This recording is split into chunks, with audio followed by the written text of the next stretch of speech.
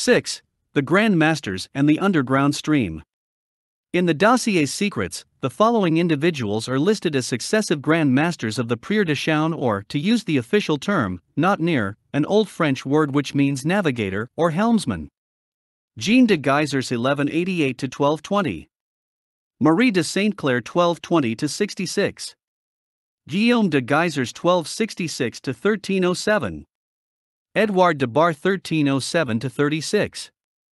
Jean de Bar 1336–51. Jean de Saint Clair 1351–66. Blanche d'Evreux 1366–98. Nicolas Flamel 1398–1418. Rene d'Anjou 1418–80. Yolande de Bar 1480–83. Sandro Filippi 1483–1510. Leonard da Vinci 1510–19. Connétable de Bourbon 1519–27. Ferdinand de Gonzague 1527–75. Louis de Nevers 1575–95. Robert Flood 1595–1637. J. Valentin Andrea 1637–54. Robert Boyle 1654–91.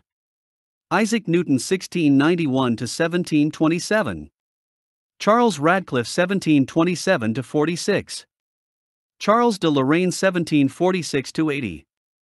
Maximilien de Lorraine 1780–1801.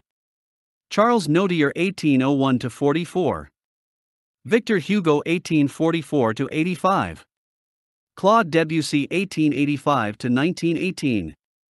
Jean Cocteau 1918.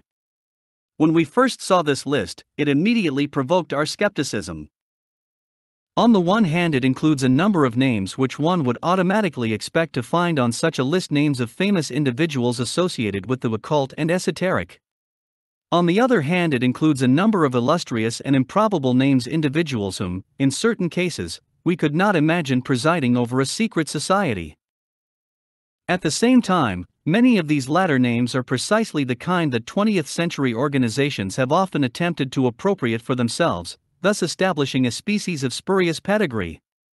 There are, for example, lists published by Amorc, the modern Rosicrucians based in California, which include virtually every important figure in Western history and culture whose values, even if only tangentially, happen to coincide with the order's own. An often haphazard overlap or convergence of attitudes is deliberately misconstrued as something tantamount to initiated membership. And thus one is told that Dante, Shakespeare, Goethe and innumerable others were Rosicrucians, implying that they were card-carrying members who paid their dues regularly. Our initial attitude towards the above list was equally cynical. Again, there are the predictable names associated with the occult and esoteric. Nicolas Flamel, for instance, is perhaps the most famous and well-documented of medieval alchemists. Robert Flood, 17th-century philosopher, was an exponent of Hermetic thought and other arcane subjects. Johann Valentin Andrea, German contemporary of Flood, composed, among other things, some of the works which spawned the myth of the fabulous Christian Rosicrucians. And there are also names like Leonardo da Vinci and Sandro Filippi, who is better known as Botticelli. There are names of distinguished scientists, like Robert Boyle and Sir Isaac Newton. During the last 2 centuries, the Prieur de Chaume's Grand Masters are alleged to have included such important literary and cultural figures as Victor Hugo, Claude Debussy, and Jean Cocteau. By including such names, the list in the dossier's secrets could not but appear suspect.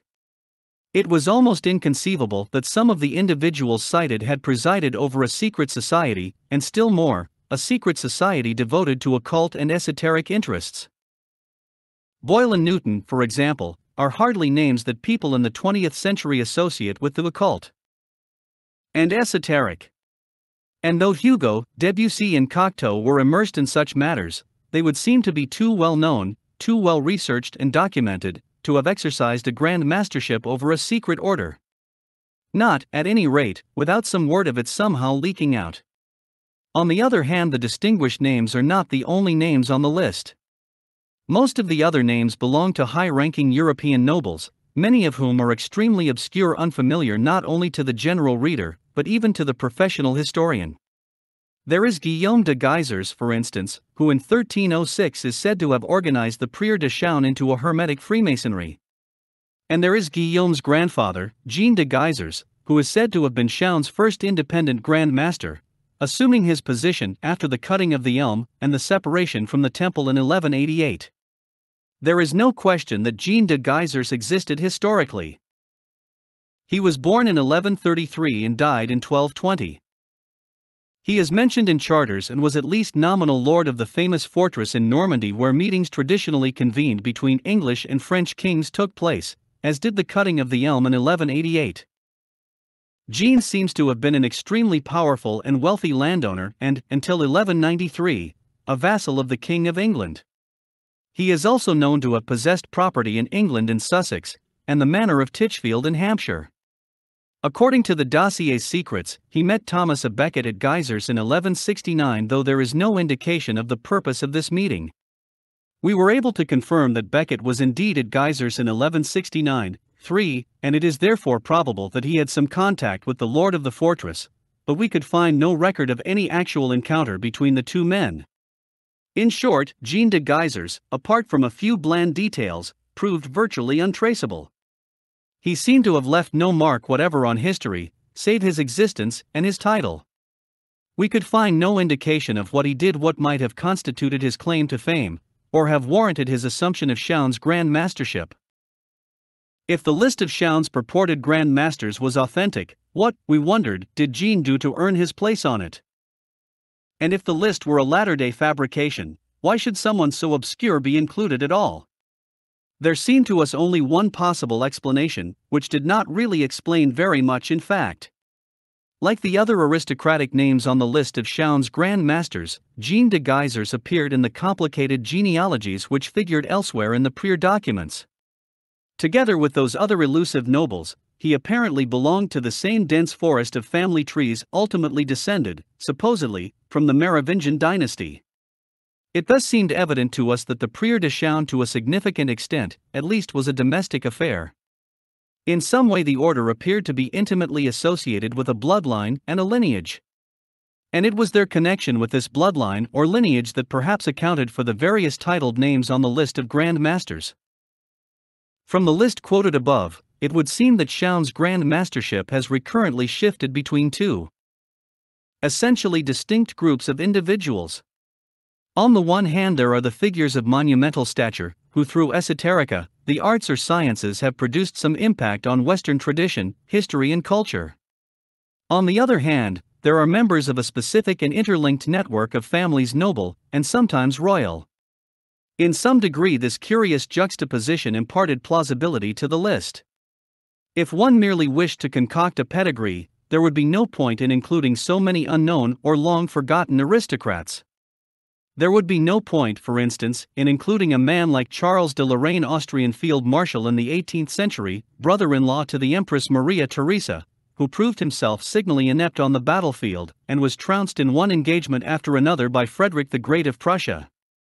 In this respect, at least, the Prieur de Chaun would seem to be both modest and realistic. It does not claim to have functioned under the auspices of unqualified geniuses, superhuman masters, illumined initiates, saints, sages or immortals. On the contrary, it acknowledges its Grand Masters to have been fallible human beings, a representative cross-section of humanity, a few geniuses, a few notables, a few average specimens, a few nonentities, even a few fools. Why, we could not but wonder, would a forged or fabricated list include such a spectrum? If one wishes to contrive a list of Grand Masters, why not make all the names on it illustrious? If one wishes to concoct a pedigree which includes Leonardo, Newton and Victor Hugo, why not also include Dante, Michelangelo, Goethe and Tolstoy instead of obscure people like Edouard de Bar and Maximilien de Lorraine? Why, moreover, were there so many lesser lights on the list? Why a relatively minor writer like Charles Nodier, rather than contemporaries like Byron or Pushkin? Why an apparent eccentric like Cocteau rather than men of such international prestige as André Gide or Albert Camus? And why the omission of individuals like Poussin, whose connection with the mystery had already been established? Such questions nagged at us and argued that the list warranted consideration before we dismissed it as an arrant fraud. We therefore embarked on a lengthy and detailed study of the alleged Grand Masters, their biographies, activities, and accomplishments. In conducting this study, we tried, as far as we could, to subject each name on the list to certain critical questions. 1. Was there any personal contact, direct or indirect, between each alleged Grand Master, his immediate predecessor and immediate successor?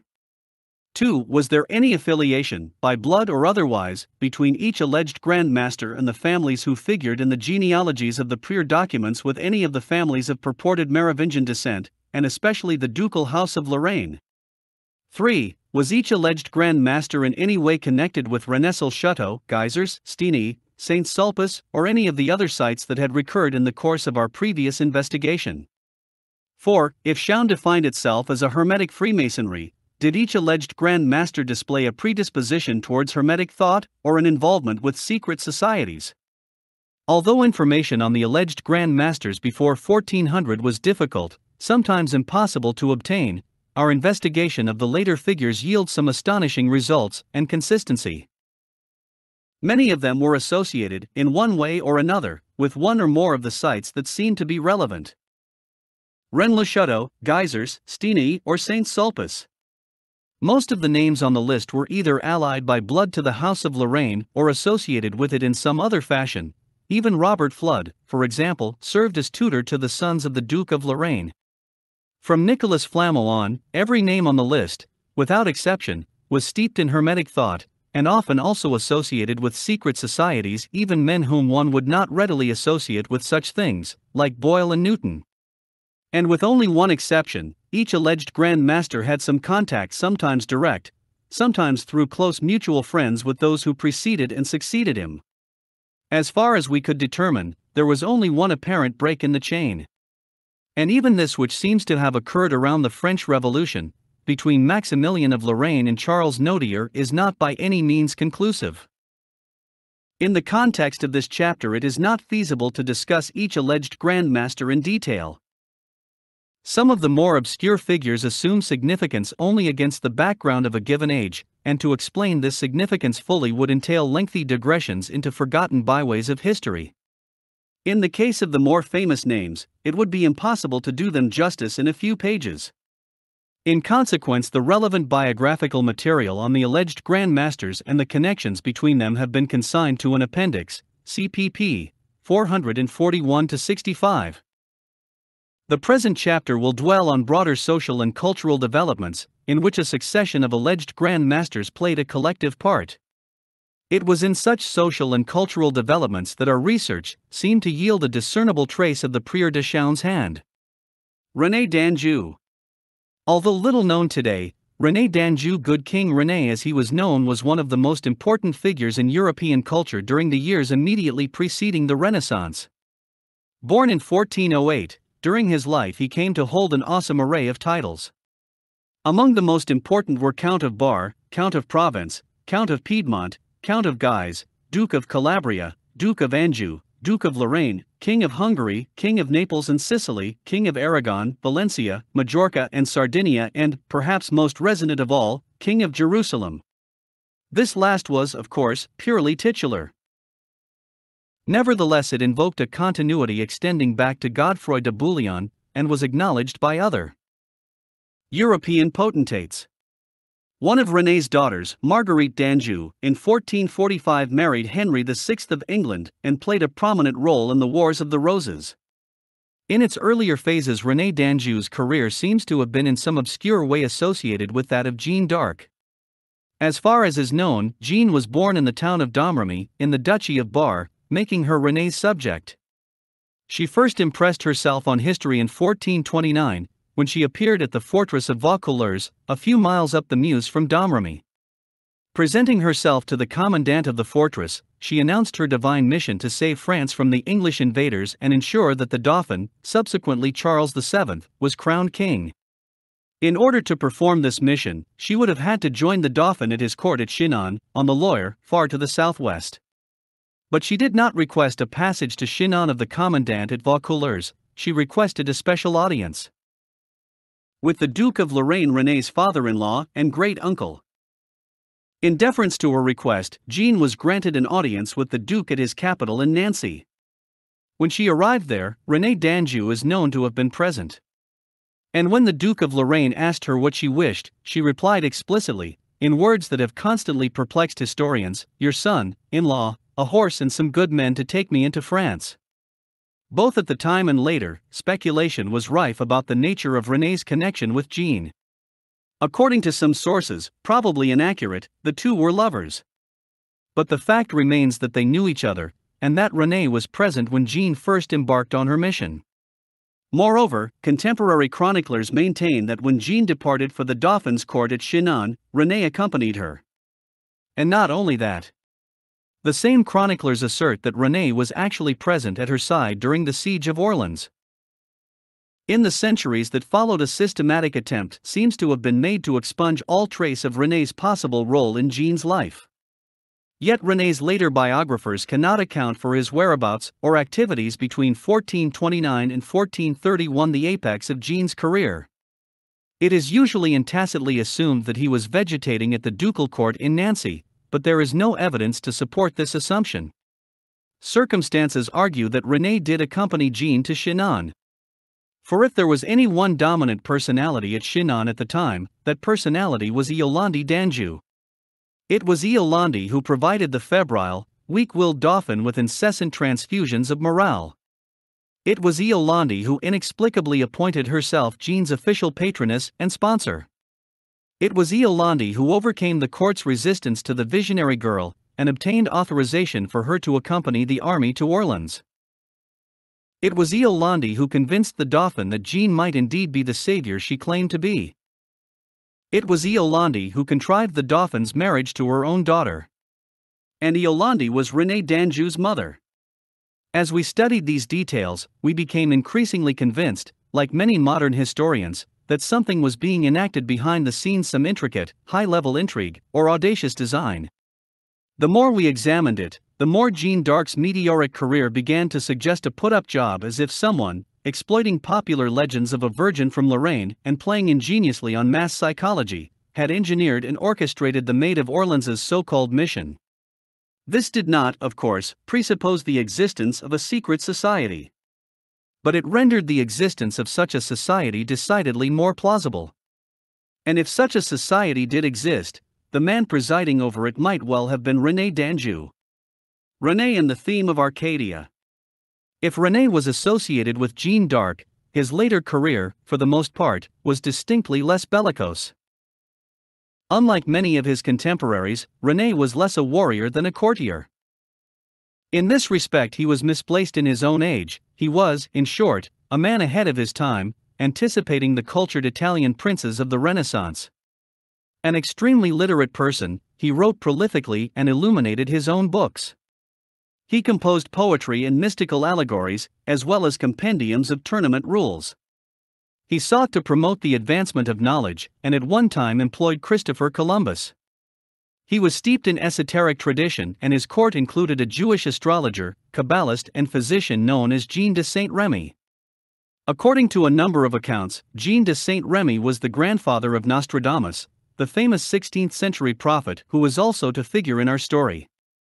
René's interests included chivalry and the Arthurian and Grail romances.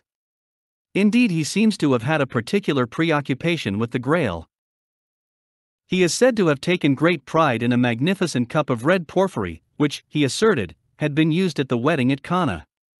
He had obtained it, he claimed, at Marseilles, where the Magdalene, according to tradition, landed with the Grail. Other chroniclers speak of a cup in René's possession, perhaps the same one which bore a mysterious inscription incised into the rim, Que bien boira du voira. Que boira tout d'une baleine voira du et la Madeleine. He who drinks well will see God. He who quaffs at a single draught will see God and the Magdalene. The Rosicrucian Manifestos. It would not be inaccurate to regard René d'Anjou as a major impetus behind the phenomenon now called the Renaissance. By virtue of his numerous Italian possessions, he spent some years in Italy, and through his intimate friendship with the ruling Sforza family of Milan, he established contact with the Medici of Florence. There is good reason to believe that it was largely René's influence which prompted Cosimo de' Medici to embark on a series of ambitious projects destined to transform Western civilization. In 1439, while René was resident in Italy, Cosimo de' Medici began sending his agents all over the world in quest of ancient manuscripts. Then, in 1444, Cosimo founded Europe's first public library, the Library of San Marco, and thus began to challenge the Church's long monopoly of learning. At Cosimo's express commission, the corpus of Platonic, Neoplatonic, Pythagorean, Gnostic and Hermetic thought found its way into translation for the first time and became readily accessible. Cosimo also instructed the University of Florence to begin teaching Greek, for the first time in Europe for some 700 years. And he undertook to create an academy of Pythagorean and Platonic studies. Cosimo's academy quickly generated a multitude of similar institutions throughout the Italian peninsula, which became bastions of Western esoteric tradition. And from them the high culture of the Renaissance began to blossom. René d'Anjou not only contributed in some measure to the formation of the academies, but also seems to have conferred upon them one of their favorite symbolic themes, that of Arcadia. Certainly it is in René's own career that the motif of Arcadia appears to have made its debut in post-Christian Western culture. In 1449, for example, at his court of Tarascon, René staged a series of pas d'armes, curious hybrid amalgams of tournament and masque, in which knights tilted against each other and, at the same time, performed a species of drama or play. One of René's most famous pas d'armes was called the Pas d'Armes of the Shepherdess. Played by his mistress at the time, the shepherdess was an explicitly Arcadian figure, embodying both romantic and philosophical attributes. She presided over a tourney in which knights assumed allegorical identities representing conflicting values and ideas. The event was a singular fusion of the pastoral Arcadian romance with the pageantry of the Round Table and the mysteries of the Holy Grail. Arcadia figures elsewhere in René's work as well. It is frequently denoted by a fountain or a tombstone, both of which are associated with an underground stream. This stream is usually equated with the river Alpheus, the central river in the actual geographical Arcadia in Greece, which flows underground and is said to surface again at the fountain of Arethusa in Sicily. From the most remote antiquity to Coleridge's Kubla Khan, the river Alpheus has been deemed sacred. Its very name derives from the same root as the Greek word alpha, meaning first or source. For René, the motif of an underground stream seems to have been extremely rich in symbolic and allegorical resonances. Among other things, it would appear to connote that underground esoteric tradition of Pythagorean, Gnostic, Kabbalistic, and Hermetic thought. But it might also connote something more than a general corpus of teachings, perhaps some very specific factual information, a secret of some sort, transmitted in clandestine fashion from generation to generation. And it might connote an unacknowledged and thus subterranean bloodline. In the Italian academies, the image of the underground stream appears to have been invested with all these levels of meaning. And it recurs consistently, so much so, indeed, that the academies themselves have often been labeled Arcadian. Thus, in 1502, a major work was published, a long poem entitled Arcadia, by Jacopo Sannazaro, and René d'Anjou's Italian entourage of some years before included one Jacques Sannazaro, probably the poet's father. In 1553, Sannazaro's poem was translated into French. It was dedicated, interestingly enough, to the Cardinal of Lenoncourt, ancestor of the 20th century Count of Lenoncourt, who compiled the genealogies in the Prieur documents. During the 16th century, Arcadia and the underground stream became a prominent cultural fashion. In England, they inspired Sir Philip Sidney's most important work, Arcadia. In Italy, they inspired such illustrious figures as Torquato Tasso, whose masterpiece, Jerusalem Delivered, deals with the capture of the Holy City by Godefroy de Bouillon. By the 17th century, the motif of Arcadia had culminated in Nicolas Poussin and Les Berger's d'Arcadie.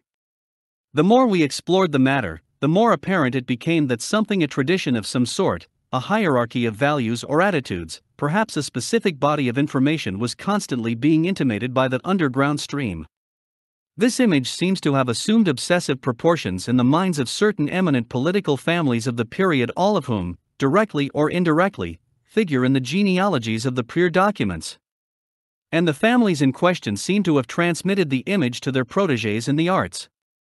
From Rene d'Anjou, something seems to have passed to the Medici, the Sforza, the Este, and the Gonzaga, the last of whom, according to the Prieur documents, provided Chaun with two Grand Masters, Ferrante de Gonzaga and Louis de Gonzaga, Duke of Nevers.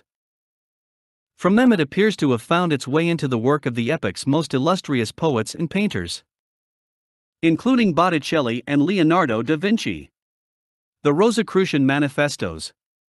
A somewhat similar dissemination of ideas occurred in the 17th century, first in Germany, then spreading to England. In 1614 the first of the so-called Rosicrucian Manifestos appeared, followed by a second tract a year later. These manifestos created a furor at the time, provoking fulminations from the Church and the Jesuits, and eliciting fervently enthusiastic support from liberal factions in Protestant Europe. Among the most eloquent and influential exponents of Rosicrucian thought was Robert Fludd, who is listed as the Prieur de Chaun's 16th Grand Master, presiding between 1595 and 1637. Among other things, the Rosicrucian Manifestos promulgated the story of the legendary Christian Rose-Croix. They purported to issue from a secret, invisible confraternity of initiates in Germany and France. They promised a transformation of the world and of human knowledge in accordance with esoteric, hermetic principles, the underground stream which had flowed from Rene d'Anjou through the Renaissance. A new epoch of spiritual freedom was heralded, an epoch in which man would liberate himself from his former shackles, would unlock hitherto dormant secrets of nature, and would govern his own destiny in accord with harmonious, all-pervading universal and cosmic laws. At the same time, the manifestos were highly inflammatory politically, fiercely attacking the Catholic Church and the old Holy Roman Empire. These manifestos are now generally believed to have been written by a German theologian and esotericist, Johann Valentin Andrea, listed as Grand Master of the Prieur de Chaun after Robert Fludd. If they were not written by Andrea, they were certainly written by one or more of his associates. In 1616 a third Rosicrucian tract appeared, The Chemical Wedding of Christian Rose-Croix.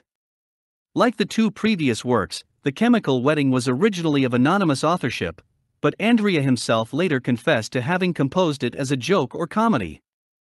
The Chemical Wedding is a complex hermetic allegory, which subsequently influenced such works as Goethe's Faust. As Francis Yates has demonstrated, it contains unmistakable echoes of the English esotericist, John Dee, who also influenced Robert Fludd.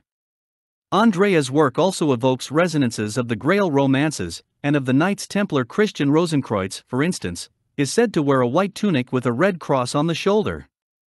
In the course of the narrative a play is performed, an allegory within an allegory. This play involves a princess, of unspecified royal lineage, whose rightful domains have been usurped by the Moors, and who is washed ashore in a wooden chest. The rest of the play deals with her vicissitudes and her marriage to a prince who will help her regain her heritage. Our research revealed assorted second and third-hand links between Andrea and the families whose genealogies figure in the Prieur documents. We discovered no first-hand or direct links, however, except perhaps for Frederick, Elector Palatine of the Rhine. Frederick was the nephew of an important French Protestant leader, Henri de la Tour d'Auvergne, Viscount of Turin and Duke of Bouillon. Godefroy de Bouillon's old title. Henri was also associated with the Longueville family, which figured prominently in both the Prieur documents and our own inquiry. And in 1591 he had taken great trouble to acquire the town of Stenay. In 1613 Frederick of the Palatinate had married Elizabeth Stuart, daughter of James I of England, granddaughter of Mary Queen of Scots and great-granddaughter of Marie de Guise, and Guise was the cadet branch of the House of Lorraine. Marie de Guise, a century before, had been married to the Duke of Longueville and then, on his death, to James V of Scotland. This created a dynastic alliance between the houses of Stuart and Lorraine. In consequence the Stuarts began to figure, if only peripherally, in the genealogies of the Prieur documents, and Andrea, as well as the three alleged Grand Masters who followed him, displayed varying degrees of interest in the Scottish royal house. During this period the House of Lorraine was, to a significant degree, in eclipse. If Chaun was a coherent and active order at the time, it might therefore have transferred its allegiance at least partially and temporarily to the decidedly more influential Stuarts. In any case, Frederick of the Palatinate, after his marriage to Elizabeth Stuart, established an esoterically oriented court at his capital of Heidelberg. As Francis Yates writes, a culture was forming in the Palatinate which came straight out of the Renaissance but with more recent trends added, a culture which may be defined by the adjective Rosicrucian. The prince around whom these deep currents were swirling was Friedrich, Elector Palatine, and their exponents were hoping for a politico-religious expression of their aims. The Frederikian movement was an attempt to give those currents politico-religious expression, to realize the ideal of Hermetic reform centered on a real prince. It created a culture, a Rosicrucian state with its court centered on Heidelberg. In short, the anonymous Rosicrucians and their sympathizers seem to have invested Frederick with a sense of mission, both spiritual and political. And Frederick seems to have readily accepted the role imposed upon him, together with the hopes and expectations it entailed. Thus, in 1618, he accepted the crown of Bohemia, offered him by that country's rebellious nobles. In doing so, he incurred the wrath of the papacy and the Holy Roman Empire and precipitated the chaos of the 30 Years' War. Within 2 years, he and Elizabeth had been driven into exile in Holland, and Heidelberg was overrun by Catholic troops. And for the ensuing quarter of a century, Germany became the major battleground for the most bitter, bloody, and costly conflict in European history. Before the 20th century, a conflict in which the Church almost managed to reimpose the hegemony she had enjoyed during the Middle Ages. Amidst the turmoil raging around him, Andrea created a network of more or less secret societies known as the Christian Unions. According to Andrea's blueprint, each society was headed by an anonymous prince, assisted by 12 others divided into groups of 3, each of whom was to be a specialist in a given sphere of study. The original purpose of the Christian Unions was to preserve threatened knowledge, especially the most recent scientific advances, many of which the Church deemed heretical. At the same time, however, the Christian Unions also functioned as a refuge for persons fleeing the Inquisition, which accompanied the invading Catholic armies, and was intent on rooting out all vestiges of Rosicrucian thought. Thus, numerous scholars, scientists, philosophers, and esotericists found a haven in Andrea's institutions. Through them, many were smuggled to safety in England, where Freemasonry was just beginning to coalesce. In some significant sense, Andrea's Christian Unions may have contributed to the organization of the Masonic Lodge system. Among the displaced Europeans finding their way to England were a number of Andrea's personal associates, Samuel Hartlib, for example, Johann Komensky, better known as Comenius, with whom Andrea maintained a continuing correspondence, Theodore Hack, who was also a personal friend of Elizabeth Stuart and maintained a correspondence with her, and Dr. John Wilkins, formerly personal chaplain to the son of Frederick of the Palatinate and subsequently Bishop of Chester. Once in England, these men became closely associated with Masonic circles. They were intimate with Robert Moray, for instance, whose induction into a Masonic lodge in 1641 is one of the earliest on record, with Elias Ashmole, antiquarian and expert on chivalric orders, who was inducted in 1646, with the young but precocious Robert Boyle, who, though not himself a Freemason, was a member of another, more elusive secret society. There is no concrete evidence that this secret society was the Prieur de Chaune, but Boyle, according to the Prieur documents, succeeded Andrea as Chaune's Grand Master. During Cromwell's protectorate, these dynamic minds, both English and European, formed what Boyle, in a deliberate echo of the Rosicrucian Manifestos, called an invisible college. And with the restoration of the monarchy in 1660, the Invisible College became the Royal Society 12, with the Stuart ruler, Charles II, as its patron and sponsor. One could reasonably argue that the Royal Society itself, at least in its inception, was a quasi-Masonic institution derived, through Andrea's Christian Unions, from the invisible Rosicrucian Brotherhood. But this was not to be the culmination of the underground stream. On the contrary, it was to flow from Boyle to Sir Isaac Newton, listed as Chaune's next Grand Master, and thence into the complex tributaries of 18th-century Freemasonry. The Stuart Dynasty. According to the Prieur documents, Newton was succeeded as Chaune's Grand Master by Charles Radcliffe. The name was hardly as resonant to us as Newton's, or Boyle's, or even Andrea's. Indeed, we were not at first certain who Charles Radcliffe was. As we began to research into him, however, he emerged as a figure of considerable, if subterranean, consequence in 18th century cultural history. Since the 16th century, the Radcliffes had been an influential Northumbrian family. In 1688, shortly before he was deposed, James II had created them Earls of Derwentwater. Charles Radcliffe himself was born in 1693. His mother was an illegitimate daughter of Charles II by his mistress, Moll Davies. Radcliffe was thus, on his mother's side, of royal blood, a grandson of the next-to-last Stuart monarch. He was a cousin of Bonnie Prince Charlie and of George Leigh, Earl of Lichfield, another illegitimate grandson of Charles II. Not surprisingly, therefore, Radcliffe devoted much of his life to the Stuart cause. In 1715 this cause rested with the Old Pretender, James III, then in exile, and residing at Bar-le-Duc, under the special protection of Duke of Lorraine. Radcliffe and his elder brother, James, both participated in the Scottish rebellion of that year. Both were captured and imprisoned, and James was executed. Charles, in the meantime, apparently aided by the Earl of Lichfield, made a dashing and unprecedented escape from Newgate prison, and found refuge in the Jacobite ranks in France.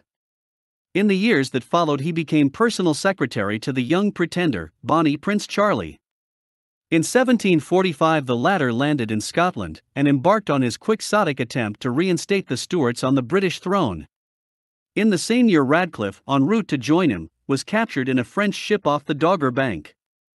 A year later, in 1746, the young Pretender was disastrously defeated at the Battle of Culloden Moor. A few months thereafter, Charles Radcliffe died beneath the headsman's axe at the Tower of London. During their stay in France, the Stuarts had been deeply involved in the dissemination of Freemasonry. Indeed, they are generally regarded as the source of the particular form of Freemasonry known as Scottish Rite. Scottish Rite Freemasonry introduced higher degrees than those offered by other Masonic systems at the time. It promised initiation into greater and more profound mysteries supposedly preserved and handed down in Scotland. It established more direct connections between Freemasonry and the various activities alchemy, Kabbalism, and Hermetic thought, for instance, which were regarded as Rosicrucian. And it elaborated not only on the antiquity, but also on the illustrious pedigree of the craft. It is probable that Scottish Rite Freemasonry was originally promulgated, if not indeed devised, by Charles Radcliffe.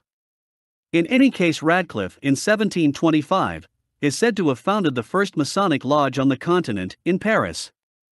During the same year, or perhaps in the year following, he seems to have been acknowledged Grand Master of all French lodges, and it is still cited as such a decade later, in 1736. The dissemination of 18th century Freemasonry owes more, ultimately, to Radcliffe than to any other man. This has not always been readily apparent because Radcliffe, especially after 1738, kept a relatively low profile. To a very significant degree, he seems to have worked through intermediaries and mouthpieces. The most important of these, and the most famous, was the enigmatic individual known as the Chevalier Andrew Ramsay. Ramsay was born in Scotland sometime during the 1680s. As a young man he was a member of a quasi-Masonic, quasi-Rosicrucian society called the Philadelphians. Among the other members of this society were at least two close friends of Isaac Newton. Ramsay himself regarded Newton with unmitigated reverence, deeming him a kind of high mystical initiate, a man who had rediscovered and reconstructed the eternal truths concealed in the ancient mysteries. Ramsay had other links with Newton. He was associated with Jean de Saguliers, one of Newton's closest friends. In 1707 he studied mathematics under one Nicolas Fatio de Duillier, the most intimate of all Newton's companions. Like Newton, he displayed a sympathetic interest in the Camisards, a sect of Cathar-like heretics then suffering persecution in southern France, and a kind of cause célèbre for Fatio de Duillier.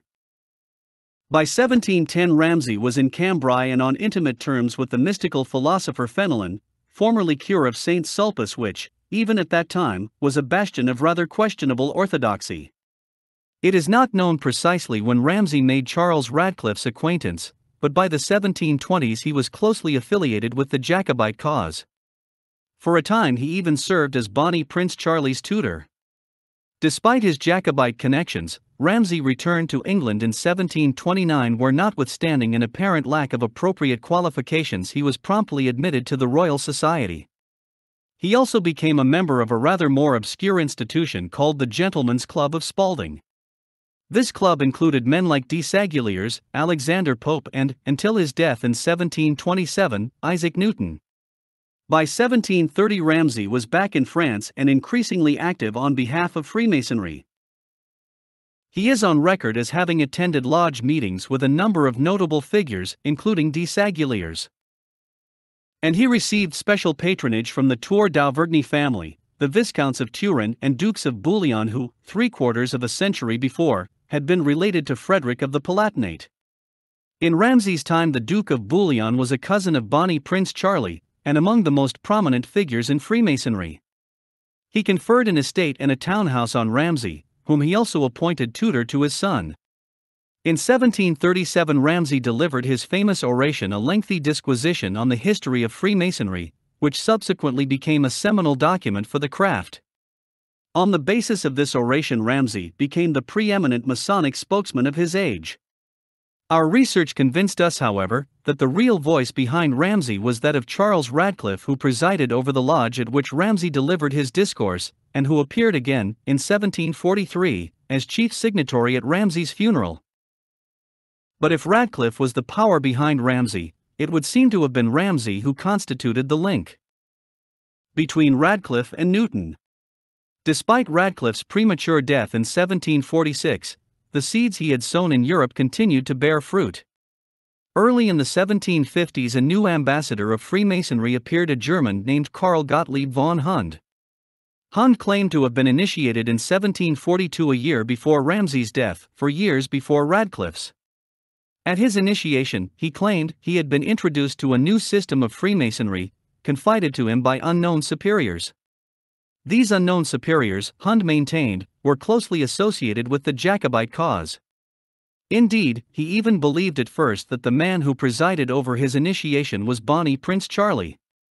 And although this proved not to be the case, Hund remained convinced that the unidentified personage in question was intimately connected with the young pretender. It seems reasonable to suppose that the man who actually presided was Charles Radcliffe. The system of Freemasonry to which Hund was introduced, a further extension of the Scottish Rite, was subsequently called strict observance. Its name derived from the oath it demanded, an oath of unswerving, unquestioning obedience to the mysterious unknown superiors. And the basic tenet of the strict observance was that it had descended directly from the Knights Templar, some of whom had purportedly survived the purge of 1307-14 and perpetuated their order in Scotland. We were already familiar with this claim. On the basis of our own research, we could allow it some truth. A contingent of Templars had allegedly fought on Robert Bruce's side at the Battle of Bannockburn. Because the papal bull dissolving the Templars was never promulgated in Scotland, the order was never officially suppressed there. And we ourselves had located what seemed to be a Templar graveyard in Argyllshire. The earliest of the stones in this graveyard dated from the 13th century, the later ones from the 18th. The earlier stones bore certain unique carvings and incised symbols identical to those found at known Templar preceptories in England and France. The later stones combined these symbols with specifically Masonic motifs, attesting thereby to some sort of fusion. It was thus not impossible, we concluded, that the order had indeed perpetuated itself in the trackless wilderness of medieval Argyll, maintaining a clandestine existence, gradually secularizing itself, and becoming associated with both Masonic guilds and the prevailing clan system. The pedigree Hund claimed for the strict observance did not, therefore, seem to us altogether improbable. To his own embarrassment and subsequent disgrace, however, he was unable to elaborate further on his new system of Freemasonry. As a result, his contemporaries dismissed him as a charlatan, and accused him of having fabricated the story of his initiation, his meeting with unknown superiors, his mandate to disseminate the strict observance. To these charges Hund could only reply that his unknown superiors had inexplicably abandoned him. They had promised to contact him again and give him further instructions, he protested, but they had never done so. To the end of his life he affirmed his integrity, maintaining he had been deserted by his original sponsors who he insisted had actually existed. The more we considered Hund's assertions, the more plausible they sounded, and he appeared to have been a hapless victim not so much of deliberate betrayal as of circumstances beyond everyone's control. For according to his own account, Hund had been initiated in 1742, when the Jacobites were still a powerful political force in continental affairs. By 1746, however, Radcliffe was dead. So were many of his colleagues, while others were in prison or exile as far away, in some cases, as North America. If Hund's unknown superiors failed to re-establish contact with their protégé, the omission does not seem to have been voluntary. The fact that Hund was abandoned immediately after the collapse of the Jacobite cause would seem, if anything, to confirm his story. There is another fragment of evidence which lends credence not only to Hund's claims, but to the prior documents as well. This evidence is a list of Grand Masters of the Knights Templar, which Hund insisted he had obtained from his unknown superiors. On the basis of our own research, we had concluded that the list of Templar Grand Masters in the dossier's secrets was accurate, so accurate, in fact, that it appeared to derive from inside information. Save for the spelling of a single surname, the list Hund produced agreed with the one in the dossier's secret. In short, Hund had somehow obtained a list of Templar Grand Masters more accurate than any other known at the time. Moreover, he obtained it when many documents on which we relied, charters, deeds, proclamations, were still sequestered in the Vatican and unobtainable.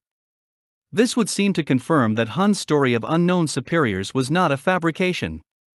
It would also seem to indicate that those unknown superiors were extraordinarily knowledgeable about the order of the temple, more knowledgeable than they could possibly have been without access to privileged sources.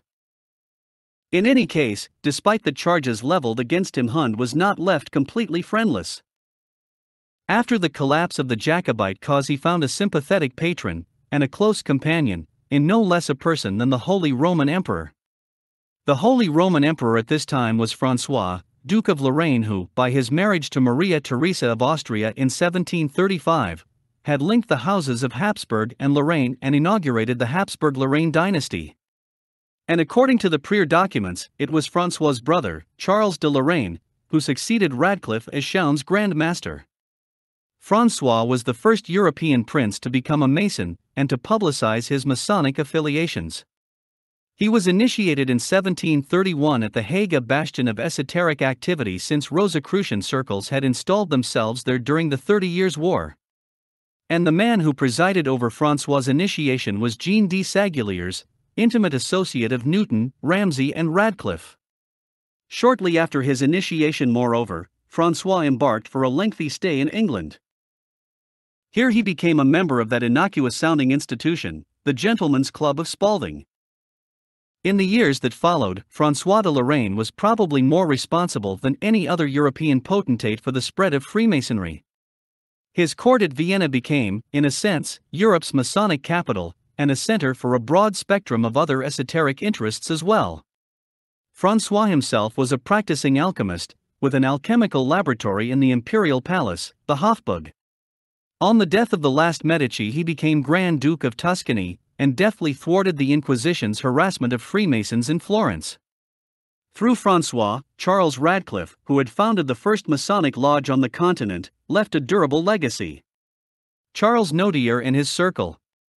Compared to the important cultural and political figures who preceded him, compared even to a man like Charles Radcliffe, Charles Nodier seemed a most unlikely choice for Grand Master. We knew him primarily as a kind of literary curiosity, a relatively minor belles-lettrist, a somewhat garrulous essayist, a second-rate novelist and short story writer in the bizarre tradition of E.T.A. Hoffmann and, later, Edgar Allan Poe. In his own time, however, Nodier was regarded as a major cultural figure, and his influence was enormous. Moreover, he proved to be connected with our inquiry in a number of surprising ways. By 1824, Nodier was already a literary celebrity. In that year he was appointed the chief librarian at the Arsenal Library, the major French depository for medieval and specifically occult manuscripts. Among its various treasures, the arsenal was said to have contained the alchemical works of Nicholas Flamel, the medieval alchemist listed as one of Chaun's earlier grand masters. The arsenal also contained the library of Cardinal Richelieu, an exhaustive collection of works on magical, Kabbalistic, and Hermetic thought. And there were other treasures too. On the outbreak of the French Revolution, monasteries throughout the country had been plundered, and all books and manuscripts sent to Paris for storage. Then in 1810, Napoleon, as part of his ambition to create a definitive world library, confiscated and brought to Paris almost the entire archive of the Vatican. There were more than 3,000 cases of material, some of which all the documents pertaining to the Templars, for example, had been specifically requested. Although some of these papers were subsequently returned to Rome, a great many remained in France. And it was material of this sort, occult books and manuscripts, works plundered from monasteries and the archive of the Vatican, that passed through the hands of Nodier and his associates. Methodically they sifted it, catalogued it, explored it.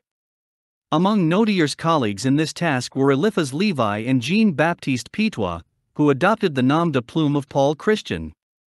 The works of these two men, over the years that followed, engendered a major renaissance of interest in esoterica. It is to these two men, and to Charles Nodier, their mentor, that the French occult revival of the 19th century, as it has been called, can ultimately be traced. Indeed, Pitois' history and practice of magic became a Bible for 19th century students of the arcane. Recently reissued in English translation complete with its original dedication to Nodier, it is now a coveted work among modern students of the occult. During his tenure at the Arsenal, Nodier continued to write and publish prolifically. Among the most important of his later works is a massive, lavishly illustrated, multi-volume opus of antiquarian interest, devoted to sites of particular consequence in ancient France. In this monumental compendium, Nodier devoted considerable space to the Merovingian epoch, a fact all the more striking in that no one at the time displayed the least interest in the Merovingians.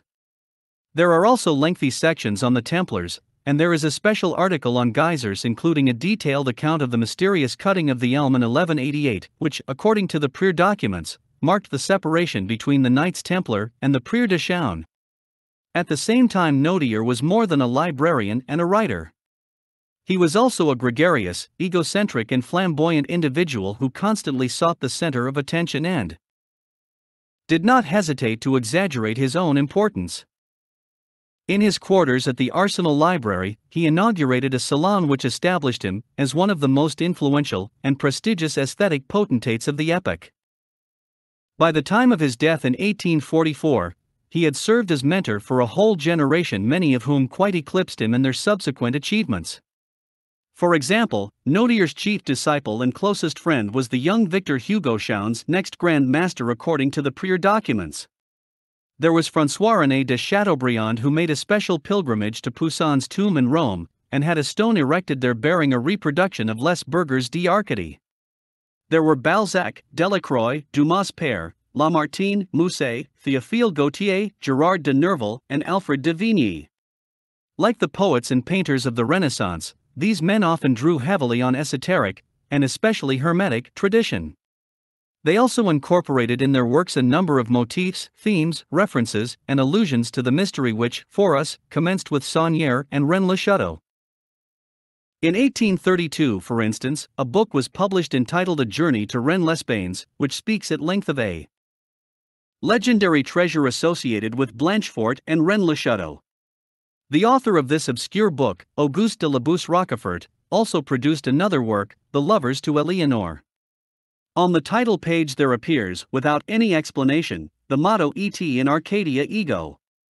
Nodier's literary and esoteric activities were quite clearly pertinent to our investigation. But there was another aspect of his career which was, if anything, more pertinent still.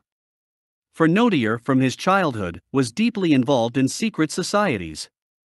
As early as 1790, for instance, at the age of 10, he is known to have been involved in a group called the Philadelphies. Around 1793, he created another group, or perhaps an inner circle of the first, which included one of the subsequent plotters against Napoleon. A charter dated 1797 attests to the foundation of yet another group also called the Philadelphies in that year.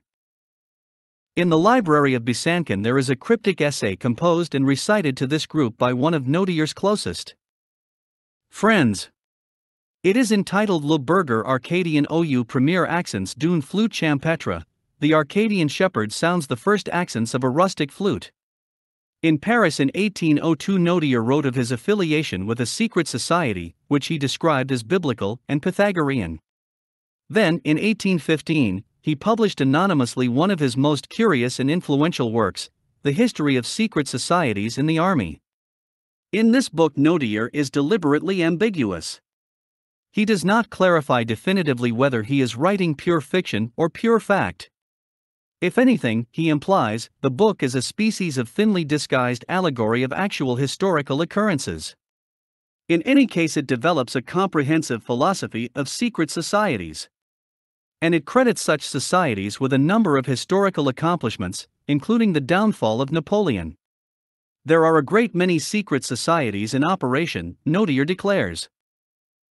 But there is one, he adds, that takes precedence over all others, that in fact presides over all the others. According to Nodier, this supreme secret society is called the Philadelphies. At the same time, however, he speaks of the oath which binds me to the Philadelphies, and which forbids me to make them known under their social name. Nevertheless, there is a hint of Schaun in an address which Nodier quotes. It was supposedly made to an assembly of Philadelphies by one of the plotters against Napoleon. The man in question is speaking of his newly born son. He is too young to engage himself to you by the oath of Annibal, but remember I have named him Eliason, and that I delegate to him the guard of the temple and the altar, if I should die ere I have seen fall from his throne the last of the oppressors of Jerusalem. Nodier's book burst on the scene when fear of secret societies had assumed virtually pathological proportions. Such societies were often blamed for instigating the French Revolution and the atmosphere of post-Napoleonic Europe was similar, in many respects, to that of the McCarthy era in the United States during the 1950s. People saw, or imagined they saw, conspiracies everywhere. Witch hunts abounded. Every public disturbance, every minor disruption, every untoward occurrence was attributed to subversive activity, to the work of highly organized clandestine organizations working insidiously behind the scenes, eroding the fabric of established institutions, perpetrating all manner of devious sabotage. This mentality engendered measures of extreme repression. And the repression, directed often at a fictitious threat, in turn engendered real opponents, real groups of subversive conspirators who would form themselves in accordance with the fictitious blueprints. Even as figments of the imagination, secret societies fostered a pervasive paranoia in the upper echelons of government, and this paranoia frequently accomplished more than any secret society itself could possibly have done. There is no question that the myth of the secret society, if not the secret society itself, played a major role in 19th century European history. And one of the chief architects of that myth, and possibly of a reality behind it, was Charles Nodier. Debussy and the Rose-Croix. The trends to which Nodier gave expression, a fascination with secret societies and a renewed interest in the esoteric, continued to gain influence and adherents throughout the 19th century. Both trends reached a peak in the Paris of the fin de siècle, the milieu of Claude Debussy, Schaun's alleged grand master, when Béranger Saunière, in 1891, discovered the mysterious parchments at Rennes-le-Château. Debussy seems to have made Victor Hugo's acquaintance through the symbolist poet Paul Verlaine. Subsequently, he set a number of Hugo's works to music. He also became an integral member of the symbolist circles which, by the last decade of the century, had come to dominate Parisian cultural life. These circles were sometimes illustrious, sometimes odd, sometimes both. They included the young cleric Émile Hoffet and Emma Cave, through whom Debussy came to meet Saunière. There was also the enigmatic magus of French symbolist poetry, Stéphane Mallarmé, one of whose masterpieces, Lapper's Midi d'un Faun, Debussy set to music. There was the symbolist playwright, Maurice Maeterlinck, whose Merovingian drama, Pelléas et Mélisande, Debussy turned into a world-famous opera. There was the flamboyant Count Philippe Auguste Villiers de l'Isle-Adam, whose Rosicrucian play, Axel, became a Bible for the entire symbolist movement. Although his death in 1918 prevented its completion, Debussy began to compose a libretto for Villiers' occult drama, intending to turn it, too, into an opera. Among his other associates were the luminaries who attended Mallarmé's famous Tuesday night soirées: Oscar Wilde, W. B. Yeats, Stephen George, Paul Valéry, the young André Gide, and Marcel Proust. In themselves, Debussy's and Mallarmé's circles were steeped in esoterica. At the same time, they overlapped circles that were more esoteric still. Thus Debussy consorted with virtually all the most prominent names in the so-called French occult revival. One of these was the Marquis Stanislas de Guaita, an intimate of Emma Cave and founder of the so-called Kabbalistic Order of the Rose-Croix. A second was Jules Bois, a notorious Satanist, another intimate of Emma Cave, and a friend of MacGregor Mathers. Prompted by Jules Bois, Mathers established the most famous British occult society of the period, the Order of the Golden Dawn. Another occultist of Debussy's acquaintance was Dr. Gerard Incos, better known as Papoose, under which name he published what is still considered one of the definitive works on the tarot. Papoose was not only a member of numerous esoteric orders and societies, but also a confidant of the Tsar and Tsarina, Nicholas and Alexandra of Russia. And among Papoose's closest associates was a name which had already figured in our inquiry, that of Jules Douanel. In 1890, Douanel had become librarian at Carcassonne and established a Neo-Catholic church in the Languedoc, in which he and Papoose functioned as bishops. Douanel in fact proclaimed himself Gnostic Bishop of Mirepoix, which included the parish of Montségur, and of Alet, which included the parish of Rennes-le-Château. Douanel's church was supposedly consecrated by an Eastern bishop in Paris at the home, interestingly enough, of Lady Caithness, wife of the Earl of Caithness, James Sinclair. In retrospect, this church seems to have been merely another innocuous sect or cult, like so many of the fin de siècle. At the time, however, it caused considerable alarm in official quarters. A special report was prepared for the Holy Office of the Vatican on the resurgence of cat-heart tendencies. And the Pope issued an explicit condemnation of Douanel's institution, which he militantly denounced as a new manifestation of the ancient Albigensian heresy. Notwithstanding the Vatican's condemnation, Douanel, by the mid-1890s, was active in Saunier's home territory, and at precisely the time that the cure of Rennes-le-Château began to flaunt his wealth. The two men may well have been introduced by Debussy, or by Emma Cave, or by the Abbé Henri Boudet, cure of Rennes-les-Bains, best friend of Saunier, and colleague of Douanel in the Society of Arts and Sciences of Carcassonne. One of the closest of Debussy's occult contacts was Josephine Pelletan, another friend of Papoose and, predictably enough, another intimate of Emma Cave. In 1889, Pelletan embarked on a visit to the Holy Land. When he returned, he claimed to have discovered Jesus's tomb not at the traditional site of the Holy Sepulchre, but under the Mosque of Omar, formerly part of the Templars' enclave. In the words of an enthusiastic admirer, Pelletan's alleged discovery was so astonishing that at any other era it would have shaken the Catholic world to its foundations. Neither Pelletan nor his associates, however, volunteered any indication of how Jesus's tomb could have been so definitively identified and verified as such, nor why its discovery should necessarily shake the Catholic world unless, of course, it contains something significant, controversial, perhaps even explosive. In any case, Pelletan did not elaborate on his purported discovery. But though a self-professed Catholic, he nevertheless insisted on Jesus's mortality. In 1890, Pelletan founded a new order, the Order of the Catholic Rose-Croix, the Temple and the Grail. And this order, unlike the other Rose-Croix institutions of the period, somehow escaped papal condemnation. In the meantime, Pelletan turned his attention increasingly to the arts. The artist, he declared, should be a knight in armor, eagerly engaged in the symbolic quest for the Holy Grail. And in adherence to this principle, Pelletan embarked on a fully fledged aesthetic crusade. It took the form of a highly publicized series of annual exhibitions, known as the Salon de la Rose plus Croix, whose avowed purpose was to ruin realism, reform Latin taste and create a school of idealist art. To that end, certain themes and subjects were autocratically and summarily rejected as unworthy, no matter how well executed, even if perfectly. The list of rejected themes and subjects included prosaic history painting, patriotic and military painting. Representations of contemporary life, portraits, rustic scenes, and all landscapes except those composed in the manner of Poussin. Nor did Paladin confine himself to painting. On the contrary, he attempted to promulgate his aesthetic in music and the theater as well. He formed his own theater company, which performed specially composed works on such subjects as Orpheus, the Argonauts and the Quest for the Golden Fleece, the Mystery of the Rose-Croix and the Mystery of the Grail. One of the regular promoters and patrons of these productions was Claude Debussy. Among Paladin's and Debussy's other associates was Maurice Barrés, who, as a young man, had been involved in a Rose-Croix circle with Victor Hugo. In 1912, Barrés published his most famous novel, La Colline Inspirée, The Inspired Mount. Certain modern commentators have suggested that his work is in fact a thinly disguised allegory of Béranger Saunière and Rennes le Château. Certainly there are parallels which would seem too striking to be wholly coincidental. But Barrés does not situate his narrative in Rennes le Château, or any other place in the Languedoc.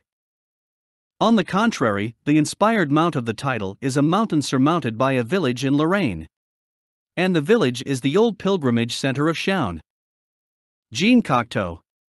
More than Charles Radcliffe, more than Charles Nodier, Jean Cocteau seemed to us a most unlikely candidate for the grand mastership of an influential secret society. In Radcliffe's and Nodier's cases, however, our investigation had yielded certain connections of considerable interest. In Cocteau's we discovered very few. Certainly, he was raised in a milieu close to the corridors of power. His family were politically prominent, and his uncle was an important diplomat. But Cocteau, at least ostensibly, abandoned this world, leaving home at the age of 15 and plunging into the seedy subculture of Marseilles. By 1908 he had established himself in Bohemian artistic circles. In his early 20s he became associated with Proust, Gide and Maurice Barrés.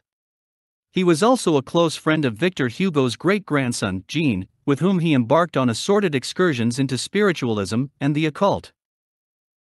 He quickly became versed in esoterica, and Hermetic thinking shaped not only much of his work, but also his entire aesthetic. By 1912, if not earlier, he had begun to consort with Debussy, to whom he alludes frequently, if non-committally, in his journals. In 1926 he designed the set for a production of the opera Pelléas et Melisande because, according to one commentator, he was unable to resist linking his name for all time to that of Claude Debussy. Cocteau's private life, which included bouts of drug addiction and a sequence of homosexual affairs, was notoriously erratic. This has fostered an image of him as a volatile and recklessly irresponsible individual. In fact, however, he was always acutely conscious of his public persona, and whatever his personal escapades, he would not let them impede his access to people of influence and power. As he himself admitted, he had always craved public recognition, honor, esteem, even admission to the Académie Française. And he made a point of conforming sufficiently to assure him of the status he sought. Thus he was never far removed from prominent figures like Jacques Maritain and André Malraux. Although never ostensibly interested in politics, he denounced the Vichy government during the war and seems to have been quietly in league with the resistance. In 1949 he was made a Chevalier of the Legion of Honor. In 1958 he was invited by de Gaulle's brother to make a public address on the general subject of France. It is not the kind of role one generally attributes to Cocteau, but he appears to have played it frequently enough, and to have relished doing so. For a good part of his life, Cocteau was associated sometimes intimately, sometimes peripherally with royalist Catholic circles. Here he frequently hobnobbed with members of the old aristocracy, including some of Proust's friends and patrons. At the same time, however, Cocteau's Catholicism was highly suspect, highly unorthodox, and seems to have been more an aesthetic than a religious commitment. In the latter part of his life, he devoted much of his energy to redecorating churches, curious echo, perhaps, of Béranger Saunière. Yet even then his piety was questionable. They take me for a religious painter because I've decorated a chapel. Always the same mania for labeling people. Like Saunière, Cocteau, in his redecorations, incorporated certain curious and suggestive details. Some are visible in the Church of Notre Dame de France, around the corner from Leicester Square in London. The church itself dates from 1865 and may, at its consecration, have had certain Masonic connections. In 1940, at the peak of the Blitz, it was seriously damaged. Nevertheless, it remained the favorite center of worship for many important members of the Free French forces. And after the war, it was restored and redecorated by artists from all over France. Among them was Cocteau, who, in 1960, 3 years before his death, executed a mural depicting the crucifixion. It is an extremely singular crucifixion. There is a black sun and a sinister, green-tinged and unidentified figure in the lower right-hand corner. There is a Roman soldier holding a shield with a bird emblazoned on it, a highly stylized bird suggesting an Egyptian rendering of Horus. Among the mourning women and dice-throwing centurions, there are two incongruously modern figures, one of whom is Cocteau himself, presented as a self-portrait, with his back significantly turned on the cross. Most striking of all is the fact that the mural depicts only the lower portion of the cross. Whoever hangs upon it is visible only as far up as the knees, so that one cannot see the face, or determine the identity of who is being crucified. And fixed to the cross, immediately below the anonymous victim's feet, is a gigantic rose. The design, in short, is a flagrant Rose-Croix device. And if nothing else, it is a very singular motif for a Catholic church. The Two John XXIIs. The dossier's secrets, in which the list of Chouin's alleged Grand Masters appeared, were dated 1956. Cocteau did not die until 1963. There was thus no indication of who might have succeeded him, or of who might preside over the Prieur de Chouin at present. But Cocteau himself posed one additional point of immense interest. Until the cutting of the elm in 1188, the Prieur documents asserted Chouin and the Order of the Temple shared the same Grand Master. After 1188, Chouin is said to have chosen a Grand Master of its own, the first of them being Jean de Geysers. According to the Prieur documents, every Grand Master, on assuming his position, has adopted the name of Jean, John, or, since there were 4 women, Jean, Joan. Chouin's Grand Masters are therefore alleged to have comprised a continuous succession of Jeans and Jeans, from 1188 to the present. This succession was clearly intended to imply an esoteric and hermetic papacy based on John, in contrast, and perhaps opposition, to the exoteric one based on Peter. One major question, of course, was which John? John the Baptist? John the Evangelist, the beloved disciple in the 4th Gospel? Or John the Divine, author of the Book of Revelation? It seemed it must be one of these three, because Jean de Geysers in 1188 had purportedly taken the title of Jean II. Who, then, was Jean I? Whatever the answer to that question, Jean Cocteau appeared on the list of Chouin's alleged Grand Masters as Jean XXIII. In 1959, while Cocteau still presumably held the Grand Mastership, Pope Pius XII died, and the assembled cardinals elected, as their new pontiff, Cardinal Angelo Roncalli of Venice. Any newly elected pope chooses his own name, and Cardinal Roncalli caused considerable consternation when he chose the name of John XXIII. Such consternation was not unjustified. In the first place, the name John had been implicitly anathematized, since it was last used in the early 15th century by an antipope. Moreover, there had already been a John XXIII. The antipope who abdicated in 1415 and who, interestingly enough, had previously been Bishop of Valette was in fact John XXIII.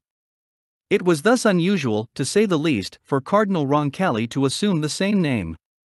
In 1976, an enigmatic little book was published in Italy, and soon after translated into French. It was called The Prophecies of Pope John XXIII and contained a compilation of obscure prophetic prose poems reputedly composed by the pontiff who had died 13 years before in 1963, the same year as Cocteau. For the most part, these prophecies are extremely opaque and defy any coherent interpretation. Whether they are indeed the work of John XXIII is also open to question. But the introduction to the work maintains that they are Pope John's work. And it maintains something further as well, that John XXIII was secretly a member of the Rose-Croix with whom he had become affiliated while acting as papal nuncio to Turkey in 1935. Needless to say, this assertion sounds incredible. Certainly it cannot be proved, and we found no external evidence to support it. But why, we wondered, should such an assertion even have been made in the first place? Could it be true after all? Could there be at least a grain of truth in it? In 1188, the Prieur de Chaon is said to have adopted the subtitle of Rose-Croix Veritas. If Pope John was affiliated with a Rose-Croix organization, and if that organization was the Prieur de Chaon, the implications would be extremely intriguing. Among other things, they would suggest that Cardinal Roncalli, on becoming pope, chose the name of his own secret Grand Master so that, for some symbolic reason, there would be a John XXIII presiding over Chaon and the papacy simultaneously. In any case, the simultaneous rule of a John or Jean XXIII over both Chaon and Rome would seem to be an extraordinary coincidence. Nor could the Prieur documents have devised a list to create such a coincidence, a list which culminated with Jean XXIII at the same time that a man with that title occupied the throne of St. Peter. For the list of Chaon's alleged Grand Masters had been composed and deposited in the Bibliothèque Nationale no later than 1956, 3 years before John XXIII became pope. There was another striking coincidence. In the 12th century, an Irish monk named Malachi compiled a series of Nostradamus-like prophecies. In these prophecies, which, incidentally, are said to be highly esteemed by many important Roman Catholics, including the present Pope, John Paul II, Malachi enumerates the pontiffs who will occupy the throne of St. Peter in the centuries to come. For each pontiff he offers a species of descriptive motto. And for John XXIII, the motto, translated into French, is Pastor et Nodier, shepherd and navigator. The official title of Chaon's alleged Grand Master is also Nodier. Whatever the truth underlying these strange coincidences, there is no question that more than any other man, Pope John XXIII was responsible for reorienting the Roman Catholic Church and bringing it, as commentators have frequently said, into the 20th century. Much of this was accomplished by the reforms of the Second Vatican Council, which John inaugurated. At the same time, however, John was responsible for other changes as well. He revised the Church's position on Freemasonry, for example, breaking with at least 2 centuries of entrenched tradition, and allowing that a Catholic might be a Freemason.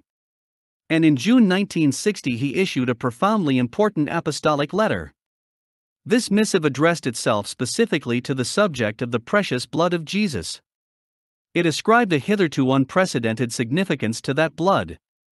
It emphasized Jesus' suffering as a human being, and maintained that the redemption of mankind had been effected by the shedding of his blood. In the context of Pope John's letter, Jesus' human passion, and the shedding of his blood, assume a greater consequence than the resurrection, or even than the mechanics of the crucifixion. The implications of this letter are ultimately enormous. As one commentator has observed, they alter the whole basis of Christian belief. If man's redemption was achieved by the shedding of Jesus' blood, his death and resurrection became incidental, if not, indeed, superfluous. Jesus need not have died on the cross for the faith to retain its validity.